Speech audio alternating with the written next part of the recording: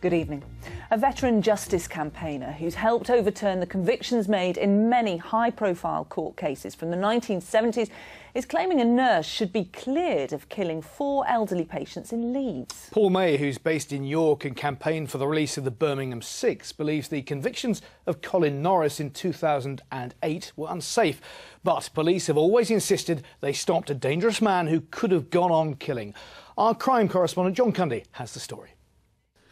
Colin Norris, who's now 40, was a nurse at the Leeds General Infirmary and St James's Hospital when 4 women patients aged in their 70s and 80s died in hospital in 2002. None had been terminally ill at the time. After a long and complicated police investigation, Norris was convicted of the 4 killings, alleging he'd overdosed the patients with insulin. Norris strongly denied the accusations. Now, veteran justice campaigner Paul May is supporting Norris. Mr May helped campaign in the overturning of the convictions of Judith Ward for the M62 bus bombing near Bradford and those of the 6 wrongly jailed for the Birmingham pub bombings in the 70s.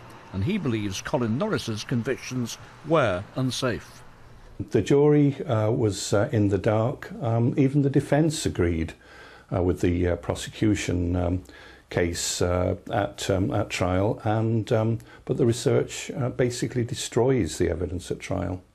But at the time of Norris's convictions, the trial judge, Mr Justice Griffith, told him, "You are, I have absolutely no doubt, a thoroughly evil and dangerous man. You're an arrogant and manipulative man with a real dislike of elderly patients." I suspect he had power, he had control, he had the means to do it, and he had the opportunity.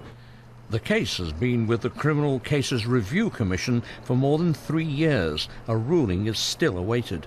We're convinced that if the Court of Appeal looks at this case objectively, they will quash Colin's conviction and he will walk free. But for now, Colin Norris remains serving his 30-year jail sentence, convicted of the murders of the 4 elderly women and the attempted murder of a 5th. John Cundy, BBC Look North, Leeds.